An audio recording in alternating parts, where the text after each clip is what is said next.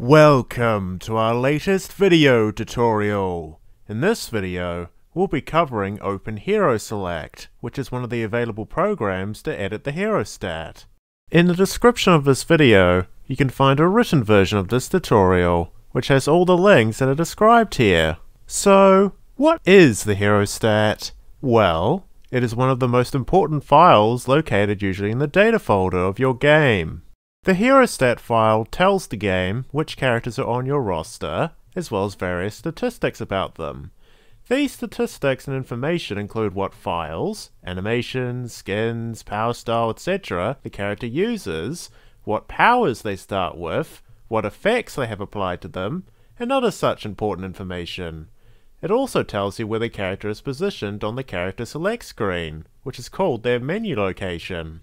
Within the Herostat file, each character has their own specific Herostat entry. A character's Herostat entry contains all the information that's specific to them. Because the Herostat is made up of several different entries that come from each individual character, it can be a bit tricky to edit it.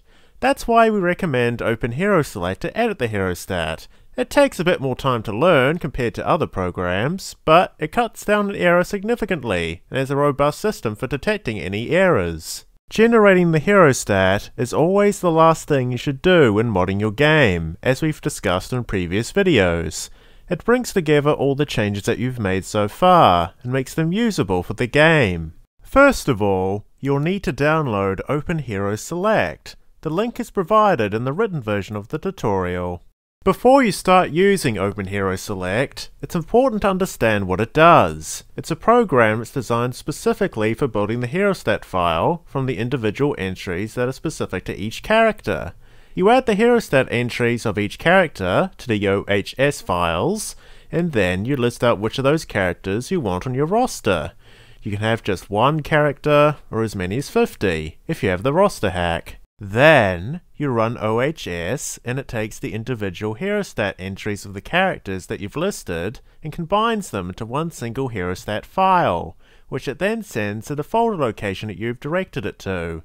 Anytime you make changes to a specific character's Herostat entry, and you want those changes to be properly reflected in your game, you'll need to run OHS again and follow the procedures for it. Additionally, every time you add a new character and want them to be on your roster, you'll need to run OHS as well. One other important thing to do before using OpenHeroSelect is to turn on file extensions in File Explorer. This is done by clicking View in any File Explorer window and selecting File Name Extensions. Once you've downloaded and extracted the program, you can take a look at the folders to understand what's going on. The important folders and files in the main folder are OpenHeroSelect.exe, which is the program itself, and the MUA folder. The MUA folder has several more folders within it. Each of these folders serves a specific purpose. The Menu Locations folder contains lists of menu locations that tell the program where characters can be placed in the character selection screen. You won't ever have to edit these files, but it's important to know that they're there. There is one file for every kind of roster size. The Rosters folder will initially contain just one file, roster.cfg. This file contains the list of characters that you will be adding to your game. Currently, it has all 55 characters from the official characters pack in it. The XML and JSON folders are folders where you can place individual Herostat entries. The JSON folder is specifically for Herostat files that use JSON coding. Currently, no mods use that, so you can ignore it and focus on the XML folder. Within the XML folder, you can see the Herostat entries for all 55 official characters pack characters.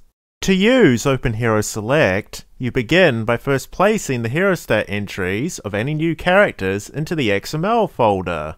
Every mod, and some boosters, will come with their own Herostat entry.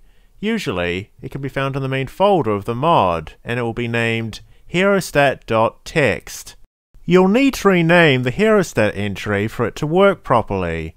You can give it any name you like, but make sure it's descriptive of the character. You'll also need to change the file extension from .text to .xml. So for example, War Machine might be warmachine.xml, or Raimi's Spider-Man might be raimispiderman.xml. If you want to make any changes to an existing character's Herostat entry, you can also do that at this time. This includes things like adding or renaming skins, adding or removing menu effects, or changing the size of your character via the scale factor coding. Once you've made the necessary changes in the XML folder, you'll next want to move to the Rosters folder. There, you'll want to edit roster.cfg. This file has a list of characters that'll be on your roster. Here, you can enter the name of that character's XML file to add them to your roster. Make sure to copy the name exactly. If you're not adding or replacing characters, you can skip this step. The order of characters in the CFG file is important, as this is how they will display in the character selection screen from left to right. It's okay to include more characters than your roster allows. OpenHeroSelect will crop the Herostat to the correct number of characters for you. If you want to have several different rosters that you can switch between, you can create a new CFG file with a different name and a different set of characters. Once you've finished editing the files, you can run the program. It will walk you through the procedure for generating your Herostat. To navigate through the program, use the arrow keys and the enter button. The mouse won't work for you here. First, choose the option to generate a Herostat for Marvel Ultimate Alliance, since this is the game you're modding. The program will next ask if you have one of the roster hacks installed. Choose the option that's right for you. After this, select the roster size that applies to you. The next step is to choose which roster you want to use. The names listed here are the same as the CFG files in the rosters folder. Next, you'll be asked for a file path to the installation of Marvel Ultimate Alliance.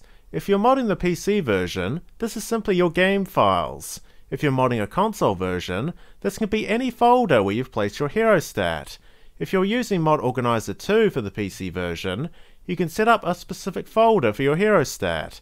That is covered in the written portion of the tutorial. At this part of the process, you can manually type your file path. Alternatively, you can click at the top of File Explorer to select the file path of your folder, copy it, then right-click after the question in OpenHeroSelect to paste it. Make sure that your destination folder has a folder called Data within it. OpenHeroSelect will now ask about the name of your game's exe and Herostat file. Unless you're using a package mod, like the Mortal Kombat roster, you can just press Enter to use the default choices. After this, you'll be asked if you want to run the game upon completion. That's up to you. You can press N for No. Choose No if you're modding the console version or using Mod Organizer 2. The next option asks about saving the intermediate temporary files. You can type N for No here, since these are only useful for debugging purposes.